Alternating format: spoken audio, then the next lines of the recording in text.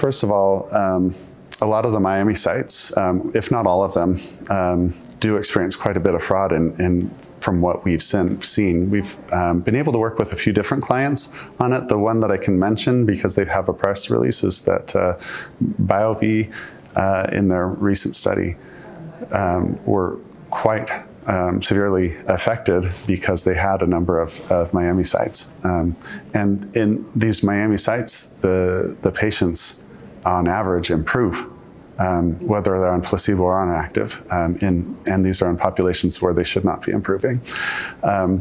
We've been told by some, and I can't mention names here, but that this is the dirty little secret in Alzheimer's disease, but it's not just Alzheimer's disease, because people have approached us outside of Alzheimer's disease and say they've had similar problems. One of the most distressing things is that when it happens, these victims, these sponsors that have invested so much time and effort and have potentially life-changing treatments, they will basically have KOLs turn their backs on them because they don't want to be associated with studies that have fraud in them. And these KOLs would not be negatively affected, I don't believe. And we would be doing nothing but helping people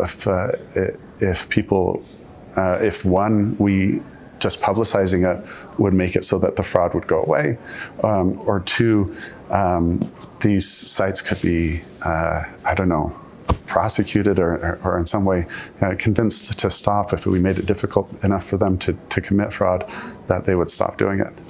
But because people are too afraid to be associated with it, it's going to keep happening.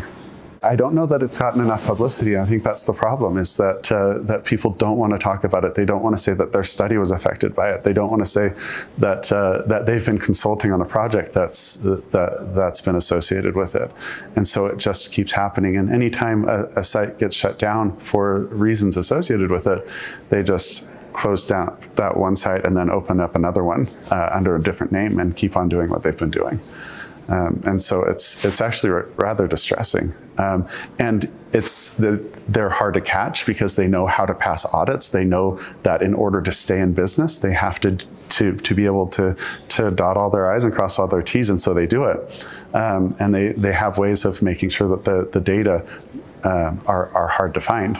But when we look at it in the aggregate, it's becoming easier and easier to see. And so either we publish all the methods that we've found that can find these sites and just make it that much harder for them to do it, or we use these methods and find these sites and try and shut them down.